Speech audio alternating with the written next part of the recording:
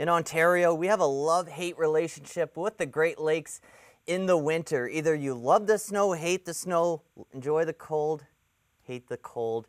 Regardless, when the polar vortex crosses over the Great Lakes, we are going to siphon the last bit of warmth out of that water, and that's why we're looking at some impressive squalls to start the week. However, look at the temperature anomaly come Tuesday.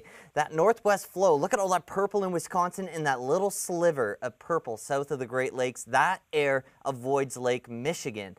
Now, this air is going to cool down and start to freeze the lakes. Right now, we're starting the week at 16% ice coverage. That is going to change drastically over the course of the week. By the time we get to Saturday, this is when things really start to freeze up. Look at Lake Erie, all purple. That means the lake is frozen. The models are picking up on it. And the east side of every lake, you're getting those purples and pinks. That means that air is still crossing the lake, but it is slightly getting moderated. So let's play this out, put some values on it.